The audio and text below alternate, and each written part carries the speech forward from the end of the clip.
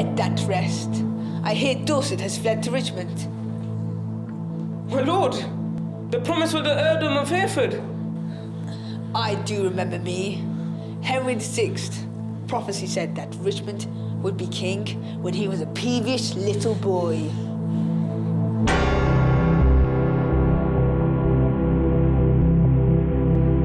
My character was a schizophrenic. He had two personalities. One was where he was perfect, kind, deformed guy, but on the other side, he was this evil, horrible man that killed his brothers, so I really enjoyed playing that part.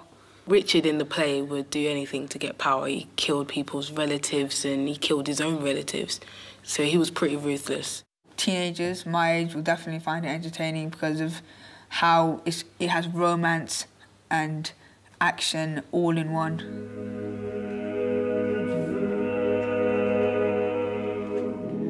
I shall marry Warwick's youngest daughter.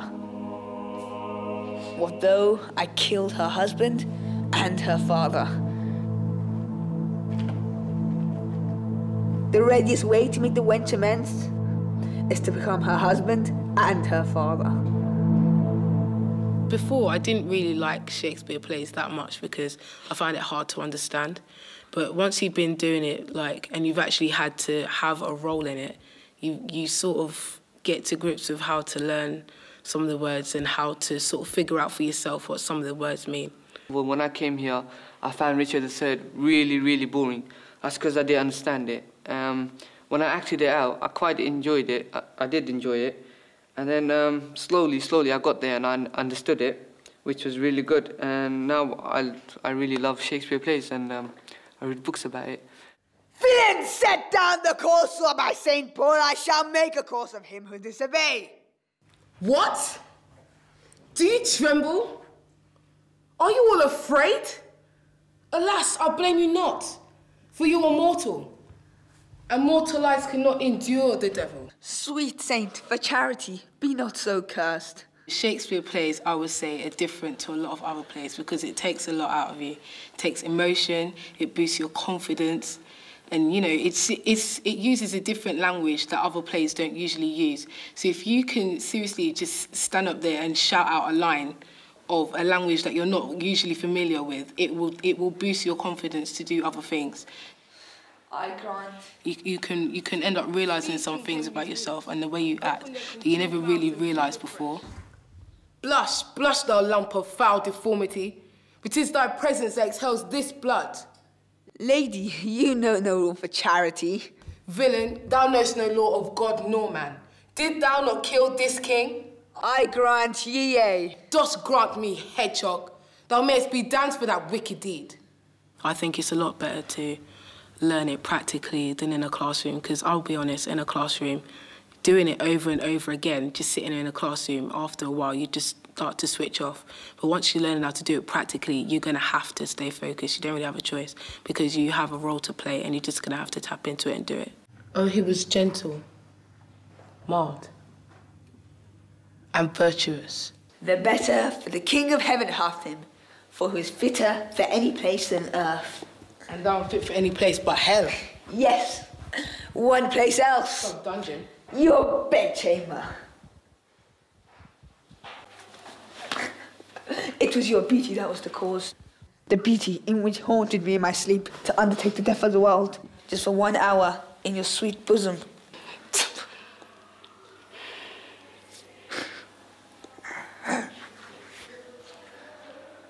I think everybody wants power. Everyone works the way to get to the top. Even you work for your promotion. But it's how badly you want it. And I think Richard wanted it to a high extent over the top. So he did anything to get it, and that included killing family members.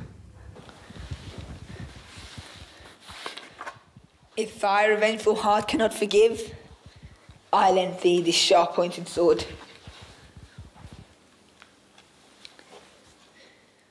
Nay, do not pause, for I did kill King Henry. But it was thy beauty which provoked me. Nay, now dispatch, it was I that stabbed your husband. But it was thy heavenly face which set me on. Richard had killed Lady Anne's husband, which was old Queen Margaret's son. And from then, everybody's life got messed up, including Anne. I think Richard's genius, the way he traps Anne by putting her in a situation where she has to kill him or marry him. She sort of knew that she was going to give him everything. So in a sense, I think she was trying to hold herself back, but she knew she couldn't. She just fell too deep. Take up the sword again, or take upon me. Arise, dissembler. I wish I knew thy heart. Vouchsafe to wear this ring. To take is not to give. Look how my ring encompasseth thy finger. Even so, thy breast enclosed upon my poor heart. It's amazing the way Anne falls for Richard, even though her husband's dead body is right behind her, her lover is behind her, and she's already falling for someone else, the one that killed that person. And in front of her face, he admits this, but she still falls for him. Set up the course.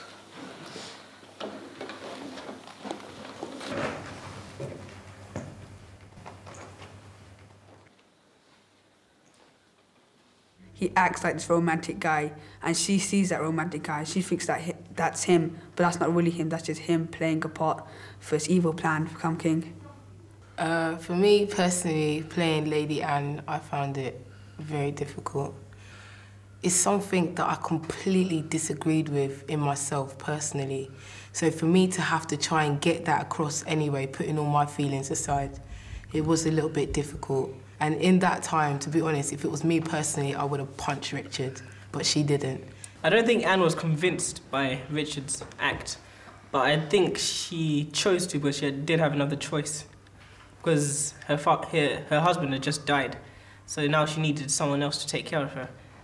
And she just didn't have that power to look after herself in the dangerous position that she was in. I think she goes to Richard because she knows that he's trying to get power, so if she does marry him, then she'll be a lady of power as well, and that it's something she doesn't want to pass up. Was ever woman in this human wooed? Was ever woman in this human won? I'll have her, but I will not keep her long. Upon my life she finds, although I cannot, myself to be a marvellous proper man. Shine out, fair sun, till I have brought a glass, as I may watch my shadow as it pass. I think it's brilliant the way his personality changes.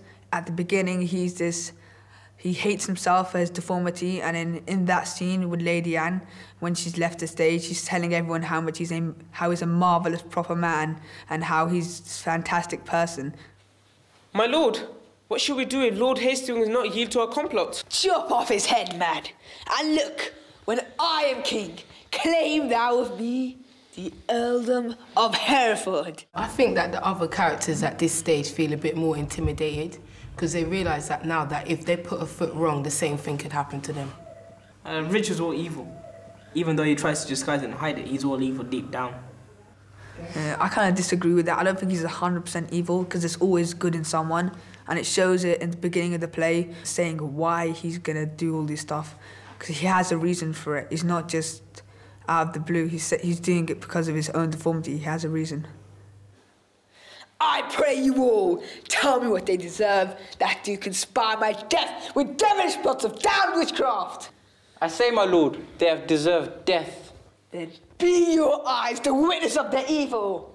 Behold, mine arm, like a blasted sapling weathered up. And this, it's Edward's wife, that monstrous witch, that sapling harlot. If they have done this deed, my noble lord. If thou protector of this damned strumpet talks with his ifs, off with his head. See that it is done. I will not dine until I see the same. I think after this scene, everyone starts to fear Richard now, because he's shown to everyone else what he can do by having Hastings' head chopped off. The characters get really worried and see that how ruthless he can be and how he can just have someone that's helped him so much just killed like that. Richard's family trusted him, and it shows if someone could kill his own brothers, imagine the people around you, what they could do to you, so you have to be very careful with the people you trust. Ah!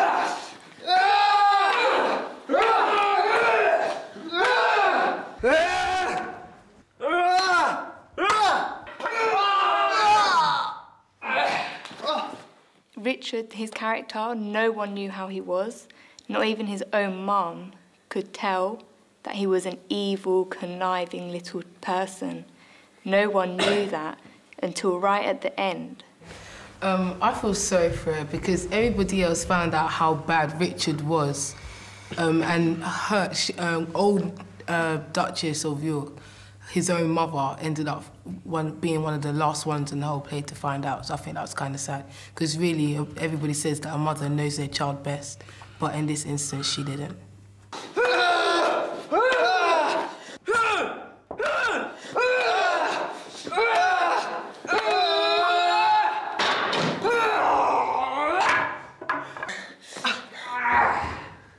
Definitely feel sorry for Richard because I think at that moment at time, at the end, when he's face to face and he knows he's gonna die, he regrets what he's done. I think his life flashes before him and he knows that what he did was wrong. He regrets it, but he can't go back now. Richard! Richmond!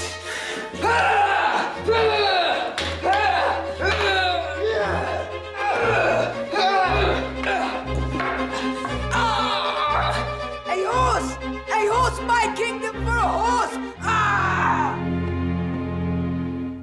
I think at the end of the play, Richard is admired by the audience because he knows he's going to die. The prophecy said that Richmond would be king, but instead of running away, being a coward, he stands his ground and fights. What you do to others usually does come back to you, and that's just what he got. So to be honest, I think that he deserved it because he killed everybody else. I mean, did he honestly think they was just going to get away with it? The day is ours. The bloody dog is dead. Courageous Richmond, well hast thou acquit thee. I think Richmond is like the solution to the problem. He comes and he's the hero to the story against Richard and defeats Richard, and then he becomes King Henry VII, who's now the father of King Henry VIII and all the other great Tudor kings of England. I think Richmond's like the knight in shining armour, the hero of the story. He kills the villain, he gets the girl, he's #1. Oh, now let Richmond and Elizabeth, the true succeeders of each royal house, by God's foreknowledge, conjoin together, the white rose and the red. Amen. The kids today, they always want to follow the crowd. They always want to be like their superheroes. And to do that, Richard III, he wants to be that superhero. He wants to be that king. So he kills to get that. And that play shows that even though he killed to get that, even though he's got that, it's still not enough. Richard III, he used to go for power and money, whereas nowadays everybody, like corrupted countries, presidents, prime ministers, some who are corrupted are after power and money, and they do kill people nowadays. And they do kill for money, they do kill for power. And children our age, teenagers, can learn from these stuff.